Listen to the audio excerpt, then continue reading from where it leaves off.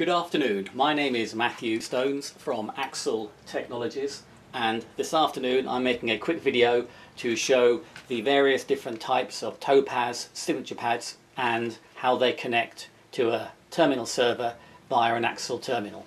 So there are three different technologies. The first one is referred to by Topaz with the descriptor BSB. This could be described as a serial device with an embedded serial to USB converter. This one could be described as a pure USB device. So these two devices look very similar.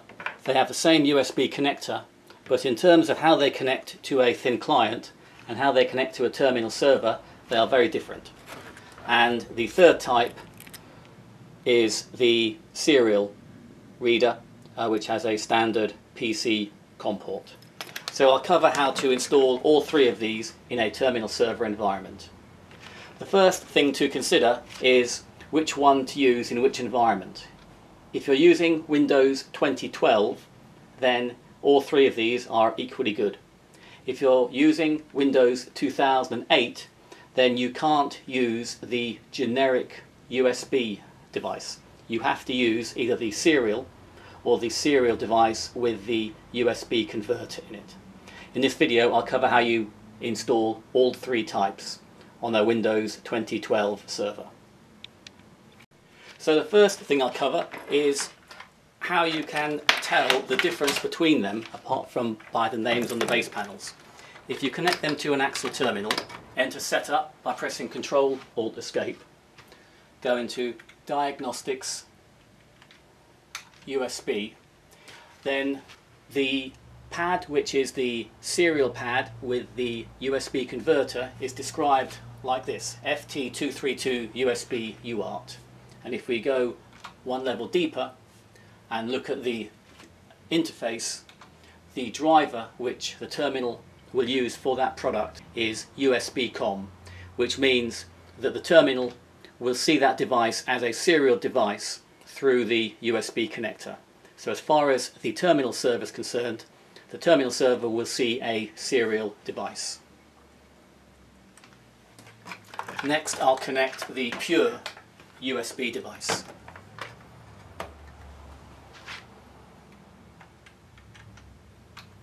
So the pure USB device is seen as a Topaz HID tablet. So it's reporting itself as a USB class HID, which is very different to a serial device. And if we go deeper into the diagnostics, the driver which will be used would be the USB Gen HID, which is a different driver. It's a RemoteFX driver that will only work under RemoteFX on Windows 2012. So first of all, I will show how you configure the pure USB device, which will only work on Windows 2012 using RemoteFX redirection. So the first step is to enter Setup, Ctrl Alt Escape, go into Diagnostics, USB, and you'll see all your USB devices here. If we select the Topaz device, and down the bottom here, add to USB redirection list and exit. The second step is to go into Sessions, Session 1, Redirected Resources, and down the bottom just to engage the USB RemoteFX redirection. Save, and if we fire up the software, start, it's working. So it's very simple. Two settings to set. If it's not working, the things to check: if you press Ctrl Alt Shift I, then down the bottom you should see USB port redirection, and that should say in use. If it doesn't, it probably means that you haven't set the RemoteFX port redirection as shown previously. And if you look in the control panel, you will see the Topaz device down here, and if we pull it out, it disappears, and if we reattach it, it reappears. Just one final point to add: you can use RDP as the main connection between the terminal and the host, and use RemoteFX USB redirection for the USB peripheral devices. I'll now run through configuring the USB serial device.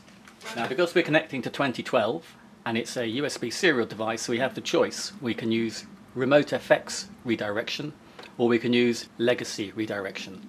If we're connecting to Windows 2008, we only have the option of using the legacy USB redirection. So first of all, I will show configuring RemoteFX, very similar to before. Go into Diagnostics, USB, there's our device. It's now seen as a different name, as a serial device. Add to the redirection list. Save. Go into Sessions, Session 1, Redirected Resources. Down the bottom, USB ports RemoteFX set to yes. Save. Quit out. Log out. Log in again. I've had to load different Topaz software. It's the same demo, but it is different software. Click Start. And it's working. So if I press Control Alt Shift I, as before, we can see we're using USB port redirection, which is the RemoteFX redirection. Up here where we have redirected COM ports, that's not being used, and that's what we will configure next. I'll now run through how you configure the pad to use the legacy USB redirection, or the serial port redirection. So we enter Setup, we go into Ports, USB ports, USB 1. It's seen the device as the FT232R USB UART. Down the bottom we select as COM port under redirection. In the parameters you can choose what COM port name you use. Now I know that the Topaz software likes to use COM9. Go into Sessions, Redirected Resources. Check that the COM port, LPT ports, is set to all. Or you could have it just set to the one single port, doesn't really matter, but make sure that's enabled. Save, quit out, sign out, sign in again. We now run the software. Start. It's working, and if you press Control Alt Shift I, we can now see that at the bottom the RemoteFX port redirection is not being used, and we're using the COM port redirection, and we can see here that it's open. So that is showing the two ways how you can connect this particular device on Windows 2012 using RemoteFX USB redirection or legacy COM port redirection. Finally, I'll run through how to configure the serial device on an Axel terminal with a serial port. We have a model 85 here.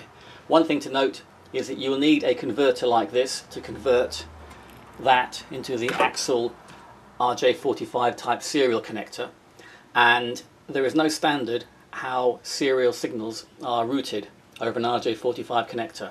So if you buy one of these generically on the market, it probably won't work, or if you just find one, it probably won't work.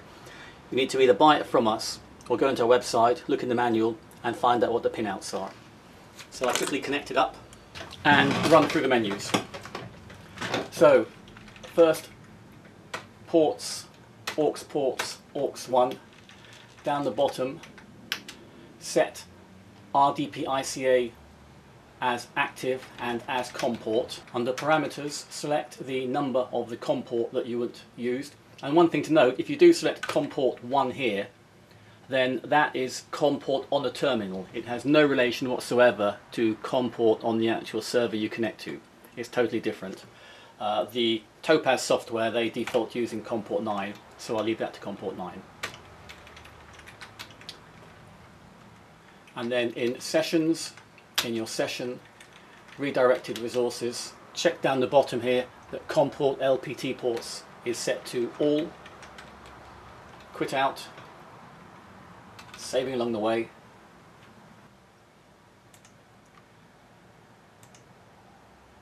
By the way, in properties, it's here, it says COM port 9, so that's why we chose 9 previously in terminal setup. If we click start and do a little squiggle, it's working exactly as it should. And if you press Ctrl Alt Shift I, then we see the redirected COM port COM9. It's as before, but now we see the COM port is on auxiliary port 1, whereas previously it was on a USB 1. So I hope that clears any questions about what type of SIG pad to use and how the different types are configured. So any questions, please contact your local Axel office or contact Axel as below. Thank you very much, and bye for now.